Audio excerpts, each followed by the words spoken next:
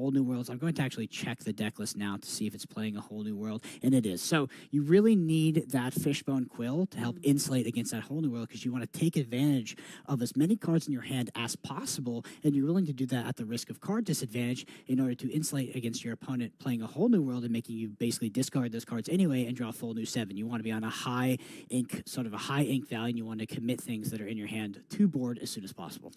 Yes, that Whole New World, like we've seen in previous games, is such a strong card, and it can really disrupt your opponent, even though you're getting all new, brand new cards. And so trying to get ahead of that and make a plan for how you're going to deal with that Whole New World if it does come down. Yeah, and so it does look like our Sapphire Steel player is playing the Mickey package as a way to ramp in the early game. We have that 3-cost Mickey, which I'm sure we'll see. And now we see the Argus, the Cyclops. This is usually down there to help deal with Flynn's as well as deal with locations. It is a 4/1. So not super impactful in this matchup, but if you are planning on casting a Whole New World, you might as well get as many cards out of hand as possible. And if you don't have another turn 2 play, might as well play it. Yeah, he does have Mr. Smee, but maybe he didn't find him in his opening hand when he altered. So at least he has a character on the board.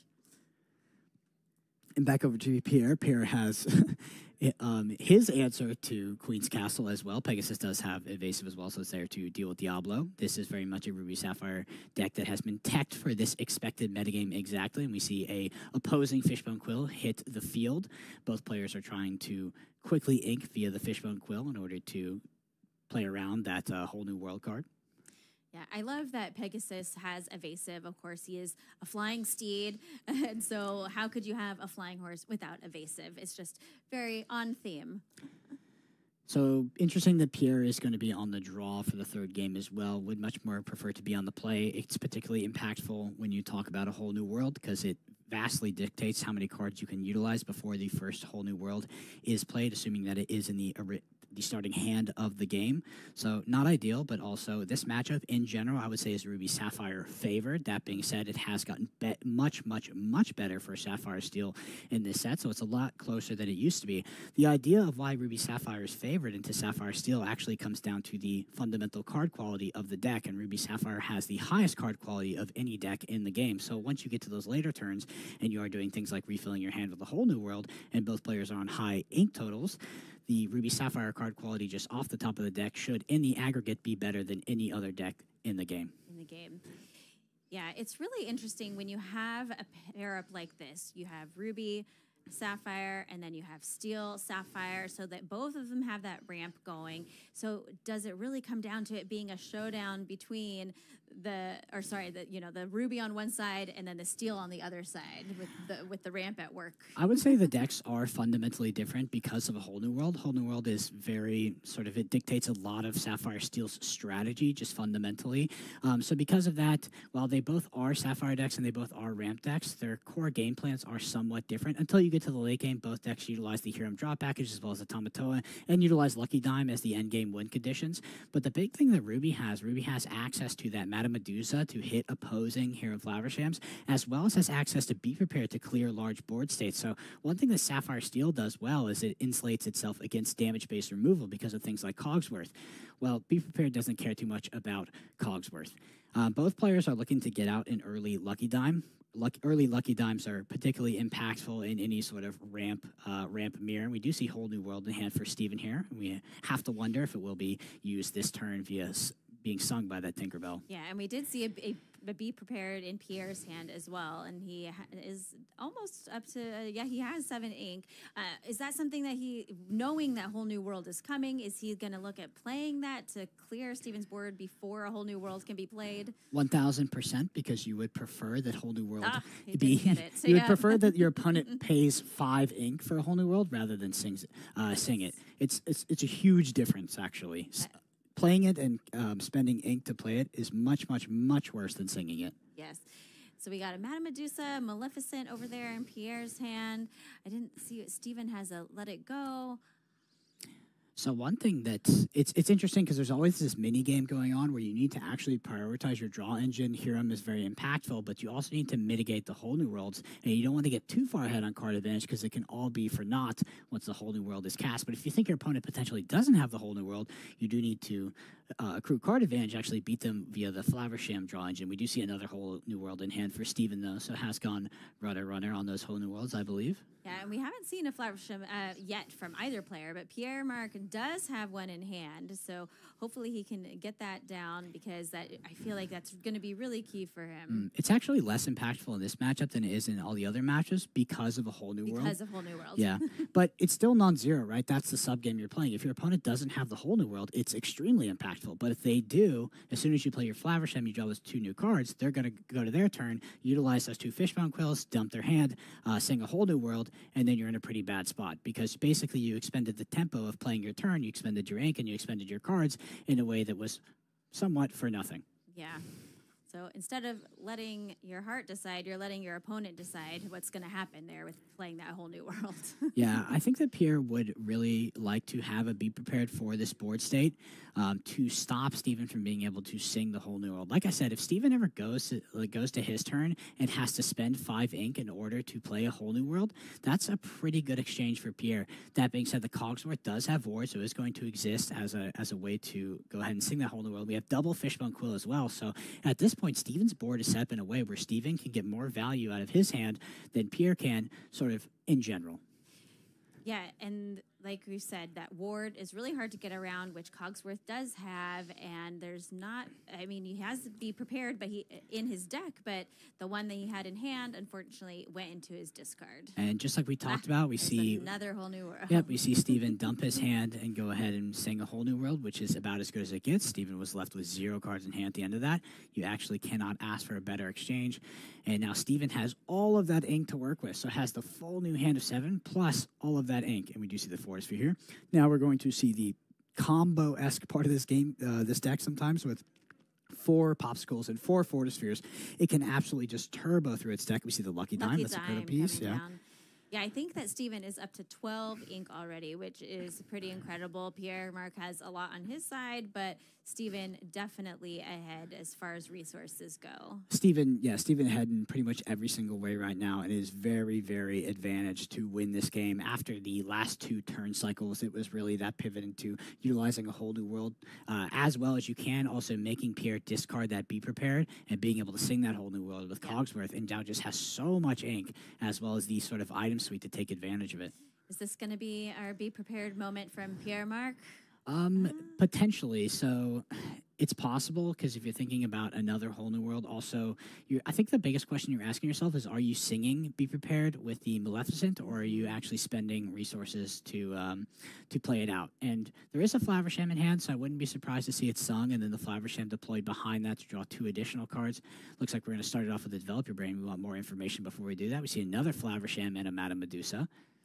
Yeah, what's interesting with the Sapphire Ruby deck is in a lot of other Ruby decks, like the Ruby Amethyst, you don't have a character that can sing Be Prepared. But because of the ramp with Sapphire, you can get that Maleficent out, and it allows you to sing Be Prepared and then still have all of that ink to be able to play something else on your turn. Yeah, so the Tamatoas can always sing Be Prepared, but it's really not what you want to be doing with Tamatoa. Tamatoa is there to quest. Yeah, Tamatoa is always there to quest, not only because its quest value is so high, but also it has that recursive ability to go ahead and grab an item out of the Banish Zone and put it back into your hand, which is just so much value. Yeah. Also, I don't know. I mean, Tamatoa is a pretty good singer, but yeah. Super interested to see Pierre's play here on how we're going to navigate this board state. It looks like we are going to go ahead and drop the Hiram now, so that would tell us that there's going to be no Be Prepared on this turn. Going to go ahead and draw 2 more cards, which I do think is correct. I think that Steven is actually representing game right now. Believe it or not, I know you're like, oh, Steven's at 6th lore. What do you mean? We're a few turns into the game. All Steven needs is to find another Lucky Dime and a Tamatoa, and even finding a Tamatoa by itself, and he can close this game out in 1 to 2 turns. Yeah, he has 5 items on board, so if he is able to find a Tamatoa, that Tamatoa would be questing for 6, and then he could Lucky Dime for another 6, and that's 12 lore right there just by bringing 1 character out onto the board. And Pierre just always has it on his mind that that a whole new world is a possibility here. And it's pretty infrequent that these games go to 0 cards in deck anymore. That used to be the case sometimes in some of these mirrors. It's something you should always consider as you progress through the game because the Ruby Sapphire deck does draw a lot more cards in general than the Sapphire Steel because these Sapphire Steel's heroes are often destroyed by Madame Medusas and things like Brawl. So something to keep in mind as you progress to the super late game. Yeah. Both players here looking through each other's discards, and of course that's public information, so you can't look through your opponent's discard, which I know oftentimes, especially on a day 2 like this where they have open deck lists, they know how many copies of Whole New World that are in that deck. They know how many copies of Be Prepared are on the other side of the table, so if you can look through the discard to refresh your mind of how many have been played, then you can kind of know what to expect. And there's that Tamatoa. It's going to bring that popsicle back to him. We're going to go ahead and play that popsicle. And, of course, we have the ink available for the Lucky Dime. And now we're going to see Steven start to close out this game. You're going to see how powerful the Sapphire Steel deck is. Yep, we got the Lucky Dime, 1, 2, 3, 4, 5, 6, 7 ink that he's, or 7 lore, that he's going to get off of that Lucky Dime from Tamatoa. Yep, and Steven is absolutely representing game on the following turn, unless Pierre is able to do something about that. I think Pierre does have a Be Prepared in hand. He does. Even with that Be Prepared, though, and with... Steven also has a bell, by the way, so if Steven ever gets close to 15 ink, he will simply win the game with the bell plus Lucky Dime combination, far above 10 ink at this point. So really just needs to accrue two more points of lore, and then we'll be able to close out the game quite easily. The question is can you do that this turn, or is it going to take 2 more turns? That's really the big question here. Pierre is definitely very far behind. I know Pierre is at 0 lore, so it might look like he's obviously behind, but in these ramp matchups, and especially when you talk about Tamatoas and Lucky Dimes, those values can change very, very fast. So while Pierre is quantitatively very behind in regards to lore, if Steven was to stumble, Pierre absolutely could come back in this game and absolutely could end the game in 3 to 4 turns. Yeah, we're playing How Far I'll Go, which of course is from Moana. Love that song, and I think it's a really great card. I'm glad to see it being played in decks. You have a card, you get 2 cards off the top of your deck, 1 in your hand and 1 in your inkwell, which I think is great that you're getting use out of both of those cards. Yep, so the Be Prepared was a must there because the Tamatoa was representing game. That being said, if Steven does get 2 more points of lore, finds a second Lucky Dime, the game will end. The game is almost certainly going to end in the next 2 turns, 2 of Steven's turns, that is, because likely we'll be able to get 2 lore in some way, shape, or form via that Lucky Dime this turn, and of course the Bell will end it after that. Yeah, if he plays Bell on this next turn, which he is likely to do unless he has a better option, but Bell is fantastic. Then, yeah, there's, with only that Grammatala on board on Pierre-Marc's side, there's not much that Pierre's really going to be able to do to stop Steven. Yeah, it is simply just a 2-turn clock. There is almost nothing that Pierre can do other than try to execute his own game plan, because that 2-turn clock is actually coming from the hand. It is nothing that currently exists on the field other than the Lucky Dime, which Pierre can't do anything about because Pierre does not play Judy Hopps. Yeah, I don't know if Pierre-Marc, if there's anything really that he has that could banish an item. Nope. Yeah, besides Judy Hopps and Sapphire, so all the other item removals in Steel. Exactly. There exist ways to deal with it, but they are definitely not in Pierre's deck. What's funny? There's that bell. Yeah, well, it's actually not the bell that's going to represent game. It's the other character that quests for 1 and is a 4/1, because that character will quest plus the Lucky Dime would be enough. So Pierre actually has to remove both characters. Almost certainly will remove the bell. Almost certainly has the Madame Medusa. Nevertheless, there could just be a two questing character in the hand, and that would be game for Steven. So Pierre, if I'm Pierre, I think that I have to find a way to win the game on this turn. Even if I remove the board, I have to assume my opponent has a 2 questing character in hand. So Pierre is faced with the very hard task as a Ruby Sapphire player. It would be less hard if you were a Sapphire Steel player, of trying to win the game from 0 lore. From 0 lore. Actually, from 1 lore. from 1. Can he go from 1 to 20 in 1 turn? He had a Maui and was it a Fishbone Quill that he picked up there with Develop Your Brain? He just filtering through his deck, looking for answers. What could be his way to make it here? Is there anything? So he did pull Tamatoa. If Pierre had infinite ink, and surely there's an actual value, I still want to do the math right now, Pierre could probably find a way to win. But with this much ink, there is no way to win the game on this turn. Yeah, just another Grammatala. You got another Tamatoa in hand. But yeah, that's not quite going to be enough. And plus, even if he did get Automata, he couldn't quest this turn, so it wouldn't do much. Yes, there's definitely no way to do it right right now on this turn. I'm assuming that, and Steven will have access to something that can be targeted out by that Lucky Diamond, win the game. Yeah, that Lucky Diamond. I mean, we just saw Steven pilot this deck so well. Sapphire Steel doing exactly what it was made to do.